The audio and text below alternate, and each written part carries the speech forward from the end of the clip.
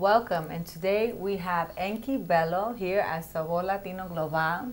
I met Enki at my friend Nubia's house yesterday, and for some reason, she was playing the harp, an electric harp no less, and I could have sworn that I've heard the same person playing at Bergen Community College last year, right? Last year they had a performance, it was called... Yeah, the World on a String is an Ars Nova concert that they do every semester at Bergen Community College. So. And she was rocking it. Let me tell you, I've never heard anything like it with a drummer, right? I mean, I literally was like jumping out of my seat. So Enki, tell us about yourself. You come from Colombia? Yeah, thank you for having me here. It's such a pleasure. Yes, I am from Colombia. My name is Enki Bello. I play the electric harp. And I came 5 years ago. And, went to school first, still last semester, at the William Patterson University, going for music business, and then trying to, get my music out there. Yeah, and she has this gorgeous instrument that she just rocks it. And you're going to get a little taste of that in a little while. As I said, I met Enki at Nubia's house, one of my friends from church. But the first time that I encountered her and experienced this wonderful music that she produces was at Bergen Community College. And you did attend Bergen Community, right? You graduated from there? Yeah, I started first learning the language English at Bergen Community College, and eventually I started music business there for 2 years. I graduated there.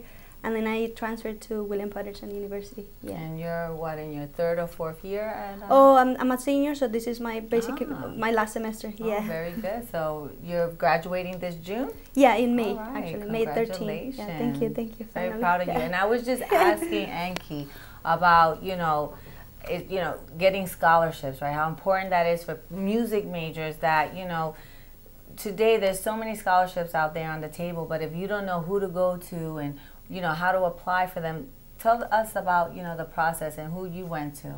Because she's getting her education for free and, it's just awesome. Yeah, well, I am so lucky to say that I'm so fortunate that I got some scholarships for talent, for being a good student, having a good GPA is so important. Absolutely. And the actual government, the United States government, really supports the education. So I really encourage everybody who wants to go to college that there's so many ways to get it, even without paying anything. You just have to be a good student. Maybe if you have a talent, like sports, music, whatever, you definitely are gonna get scholarships. There's so many funds for that, always. For the and what is it, the minimum GPA? 2.5, 3.0? Like around 3.5. It depends on the scholarship, but the higher the GPA, the higher the scholarship for sure. So if it's like 3.5 the more money or above, that you qualify for. Absolutely. So you probably have to pay nothing. You're getting your education completely free. Completely for free. Yeah. You just have to maintain it, be a good student, and learning. And, So if you were to sit down for a mentoring session with a young, aspiring musician, say 6 years old, right? What would you tell them to do and not do? If they wanted to grow up to become a musician of like a harpist or any other instrument. Well, I think that's a great age, first of all. 6 years old is the perfect age to start any dream that you have. So especially at that age, I would say just whatever you like, just follow it. Just go for it. Dreams always become true. And this is the perfect country for it, to achieve anything you want. It's a matter of hard work, a lot of effort. Just get inspired by other people. Follow what they do. I try to create your own unique thing that you want to do, and always think outside the box. That's kind of like I always think about that. Think outside the box. Do something that nobody has ever done before, and try to improve it as much as you can. Yeah. And practice, practice, practice. Oh my God, yeah, so many hours. How many hours do you practice? I mean, I started 9 hours, especially when I was recording my first album. I would practice 9 hours, a day, or maybe more or something. But eventually, because I started to go to school and then working like private or public, any kind of shows, everything, it's less time that I have. So when you craft something after 15, 16 years that I've been doing it, you get to practice less. But still, you need always to practice, no matter how old you are. As a musician, you always need to put a lot of time into it. You started playing the harp at what age?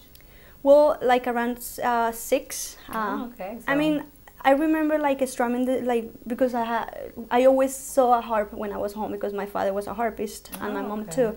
So we always had a harp like in the living room. That was the key ingredient. We didn't get that her mother and father are harpists. Yeah, they were. You were serenaded as a child. I know. Even before I was born, like my father would play the harp for my mom. Beautiful. Oh, so that's it's so like romantic. Yeah. So he had her at the harp. Oh, definitely. He had her heart with the harp. Yeah, probably. I think that they share the same passion. Yeah. So I was looking That's at the harp like in the living room, and I was like just curious. Like when I was little, I don't even remember, but I got curious. You followed in their footsteps. And then I told my father. Proud of you. Yeah, well, yeah, yeah. They are like my foundation. I really thank them for all the help that they did for all the things that they did for me. Yeah. Nice, and they did a great job. Yeah. So I encourage you to follow in Enki's footsteps. I mean, she's doing a very good job, and I'm sure you're going to enjoy the performance that she's going to bless us with in a few minutes.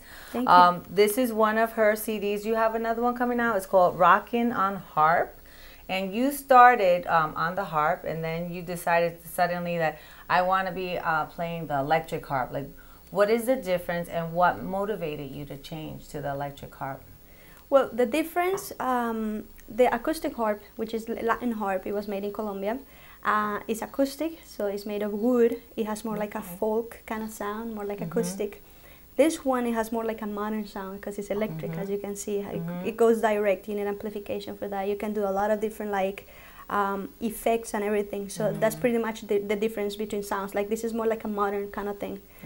And what motivated me is what you said. I don't know. I always wanted to like approach the young audience, and I figured that when I saw Deborah Henson, she's an American harpist, a blues harpist, and she plays the electric harp. What is her name?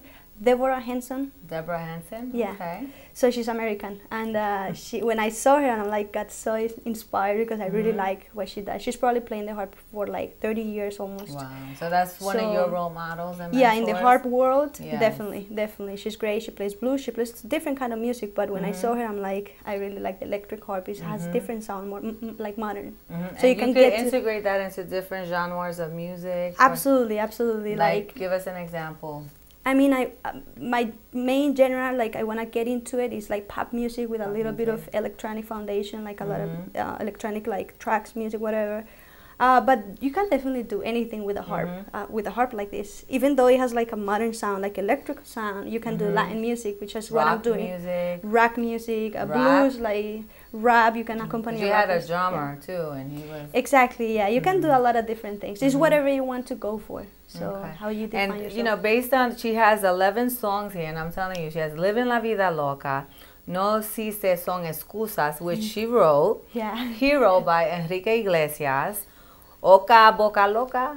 Salsa, yeah. That's really? Okay. Yeah. Oca Boca Loca. What was how did you come up with that name? I thought it was kind of commercial because it rhymes, the three words rhyme. So when we do the chorus, it kind of rhymes. And then, you know, hips don't lie because she's Colombian. She's representing Shakira. Okay. And Lambada, which is one of my favorites so far. And she's going to play that. And then you have another one. What is this? Quiero Construir, which you co-wrote with Rodrigo Espinosa. Yeah, that's correct. Yeah, we've done a lot of songs with him, like social. And just so you can see, this is Enki in the element here, getting down. She looks like a rocker, harpist chick. Okay. Thank you. You know, I'm saying you have a lot to look forward to in the next few minutes. So I would just like to say, you know, thank you on such short notice for coming.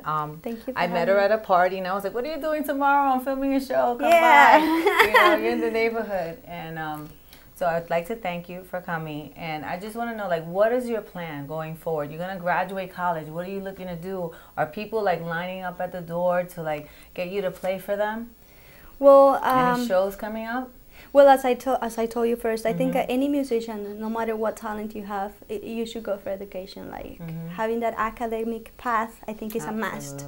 And the reason why I went for music business is because that is such a complex industry that you really need to know what it's all about, you know? Yes. So it doesn't matter what you want to go for. Even if you still want to be an artist, it's good to know about everything like publishing, touring, merchandising, anything that has to do with the industry, so you kind of know how to handle it, how to work with people, how to to, you know, how to get involved. So my plan basically is keep going as a performing artist and try to get this new project that I have with electric harp out there to the young audience, because I want to really approach them. It's going to take me a while, but I want to get that modern sound that like Lindsay Starling, she's a famous violinist, hip hop violinist, and she's such an inspiration because she took a classical instrument, you know, that everybody knows it in the classical world, and she took it into like something so modern, so electronic music.